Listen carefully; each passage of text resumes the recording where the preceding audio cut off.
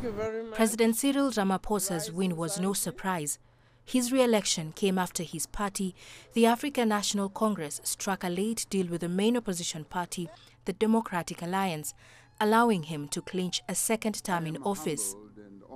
In his victory speech, Ramaphosa thanked the lawmakers who voted for him and promised to work with all politicians. It is with pleasure that I accept. It will once again be a privilege and a pleasure to serve this great nation in the position of president. I accept this as a big responsibility, and I wish to thank all leaders for your congratulatory messages delivered here at this podium.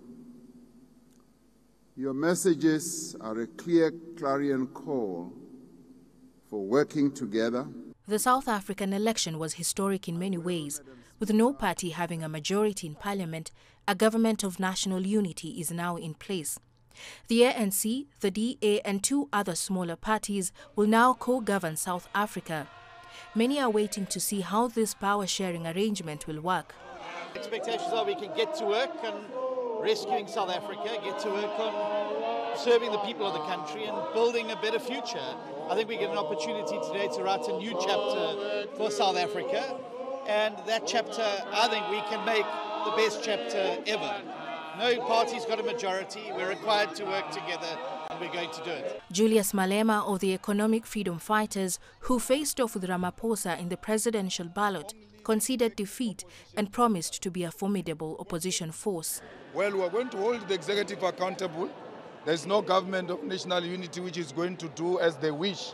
There is an effective opposition that is going to hold them accountable. And that's what we are going to do. When South Africa went to the polls last month, key issues among voters were unemployment, crime, corruption, power cuts and inequality. And when Cyril Ramaphosa gets sworn in on Wednesday, his work is already cut out. Caroline B., CGTN. Well, Renee Delcarme is in Cape Town and joins us live now for more. Hi there, Renee. Renee, the ANC leader Cyril Ramaphosa has been re-elected as president. How has the country reacted to all this? Well, so far there seems to be quite a celebratory mood with the election of President Ramaphosa to his second term. He was elected last night through a voting bloc by his party, the African National Congress, as well as the Democratic Alliance, former bitter sworn rivals of the ANC, as well as other smaller parties. Of course, the DA, when they announced the president's re-election last night, standing right next to him side by side. The EFF, however, came out guns blazing.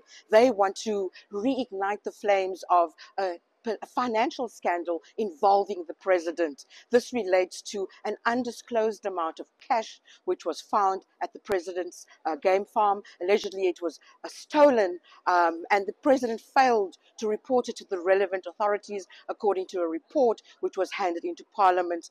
Parliament asked the report to make a ruling. They found that the president did seem to have a case to answer, but a vote to impeach the parliament at that time was defeated by the African National Congress, which then enjoyed the majority in parliament. Well, we are not going to work with this government of national unity. We are going to play our oversight role. We are going to play our opposition role. And we have done it from today.